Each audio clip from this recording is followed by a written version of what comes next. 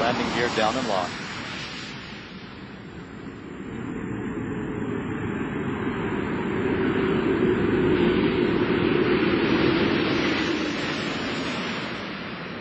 Main gear touchdown. Poindexter now deploying the drag chute.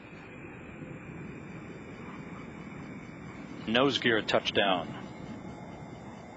Atlantis rolling out on runway 15 at the Kennedy Space Center, wrapping up a 5.3 million mile mission to expand the global village of space.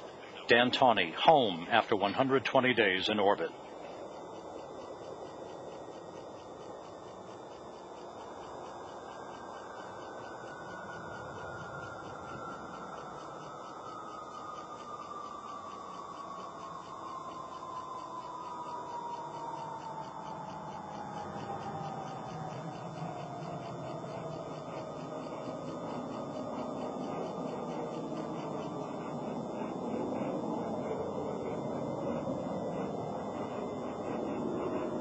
We appreciate all the great help and support from the folks here at Kennedy and at all over NASA, and especially at Johnson Space Center and Mission Control for keeping us safe when we're airborne and bringing us safely home.